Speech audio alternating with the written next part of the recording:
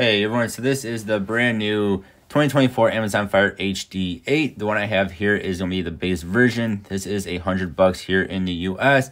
If you want to spend an extra $30 here in the US, you can get 4 gigabytes of RAM and 64 gigabytes of storage. Otherwise, if you get the version I have here for $100, you get 3 gigabytes of RAM and 32 gigabytes of storage. This is still using the same processor that was in the last generation, the 2022 version, and essentially the base version for $100 is the plus version from last generation. So you get 3 gigabytes of RAM, you get the 8-inch HD display, and you get the same MediaTek processor in both of these. So if you already have a plus version from last generation, the 2022 version, there's no reason to upgrade to this new one because it's the same thing. It's really just the same tablet, just with a new color. Speaking of colors, you have this new emerald green. The camera does not do this color justice. This thing is beautiful. You also have black, and then you also have a hibiscus, which is like a pink color. You do get a micro SD card slot expansion right there for up to 1 terabyte card. You do get 2 speakers, so you do have stereo speakers. You have your power button, volume rocker, mic, USB Type-C, and a headphone jack. You also have a front-facing camera, as well as a rear-facing camera. Again, this is an 8-inch HD, not full HD, just regular HD display. It looks alright. This is as bright as it'll get. So for inside, it looks good. It's nice and, it's bright enough, we'll put it that way. It's bright enough. If you go outside into very bright sunlight, you might not be able to see this too well. It's not the brightest of screens, but it is good for inside. Let's talk about actually using this device and is it actually worth it. Again, if you have the last generations, especially the Plus version, this is not really an upgrade. It's basically the same exact tablet. They are talking about adding in some AI stuff that is not yet released. Will be down the road. Who knows when? It just says soon. So there is some AI stuff that will be coming to this device. But again, I cannot actually do them right now because they're not out. I have always said these devices are excellent for ebook reading. So here is Kindle.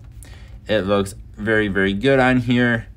It is nice and fast and fluid going through different pages. No issues with anything like that. You can also do comics on here a lot better than an e-ink device, except for now they do have the new color e-inks on the Kindles, the Kindle e-readers. This is way cheaper though, and I think this is still probably going to be better. So you actually have color. Again, this is nice and quick, skipping through pages, unlike on an e-ink device, it takes a bit longer. You can zoom in. Again, the zooming in is nice and quick. And again, you can zoom in and you can read things a lot better. And again, everything is nice and colorful. So again, I really like these devices for ebook reading or comic reading or whatever. For reading on a tablet, they are awesome. I think it is better than on an e-ink display, unless you have very sensitive eyes. Videos on here are pretty decent. You do have these big bezels all around it. Again, it is only HD, not full HD, and it is an 8-inch device.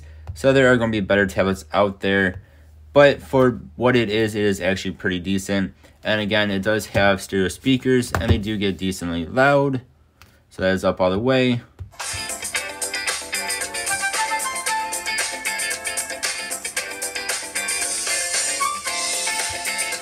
So speakers actually sound rather good. And again, they do get loud enough. They do get decently loud.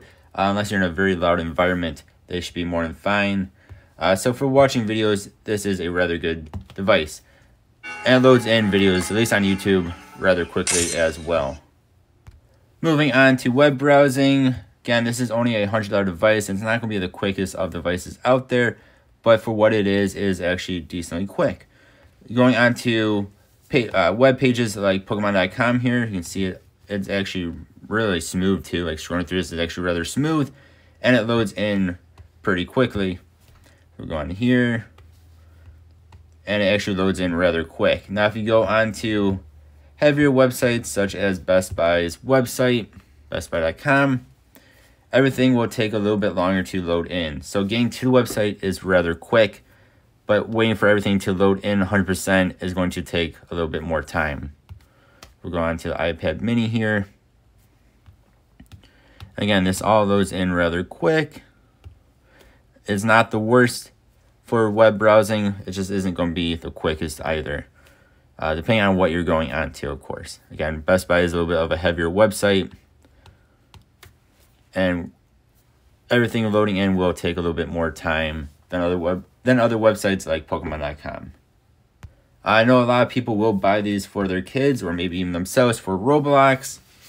So again, this is a $100 device. This is going to be better than the Fire 7, but it's not going to be as good as, say, the Max 11, the Fire Max 11. It's going to take a little bit to load in. This will be able to play most Roblox games, at least on the lowest graphics settings. So like here we're on Easy Obby, and you can see like this loads in very, very well. Now if you go to play higher end, higher graphically intensive games, such as like Arsenal, do things like Royal High, stuff like that, you're going to have frame rate drops. In Arsenal, it is usually hovering around 20 to 30 frames per second, even in the lowest graphics settings. And of course, the higher your graphics settings are, the lower your FPS is going to be.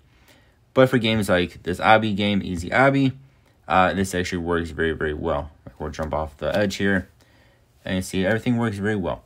But again, on higher graphics games, you might have a little bit more issues with it. And that is where I would recommend getting maybe something like the Fire Max 11. Unless you don't mind playing in those graphics and having a little bit of wonkiness to it. If you guys want to see more on Roblox, you can check out my dedicated Roblox gameplay video for this tablet. But all in all, for a $100 device, it is not terrible. There are definitely worse devices out there, even some that are a little bit more money than this one. If you do have the previous generation's Plus version, there's really no reason to buy this one because it's the same thing, just with new colors on it. But again, for ebook reading, like Kindle, this thing is awesome, and I highly recommend it for that. Watching videos on YouTube, stuff like that, is pretty good as well. Again, it is stuck at just HD, not full HD, definitely not 4K. For gaming, it is okay in low graphics. All depends on what game you're going to play. There are going to be games you're probably just not going to be able to play on this device just because it cannot handle it. Then for doing things like Facebook, it's actually rather well, which I did not show off yet, but this is actually loads in very, very well on social media, at least for Facebook. Things like Offer Up, it will take a little bit longer to load in, but once you're in, it works just fine. So all in all, it is a decent device. You guys can let me know what you think though, but for $100, if you need a basic tablet, this is a pretty basic tablet, and it'll probably do what you want it to do. If you want something higher end, like for high-end gaming, 4K video watching, stuff like that, this will not be it. Again, you guys let me know what you think. Thank you all for watching. Hope you have a good one. I'll see you next time.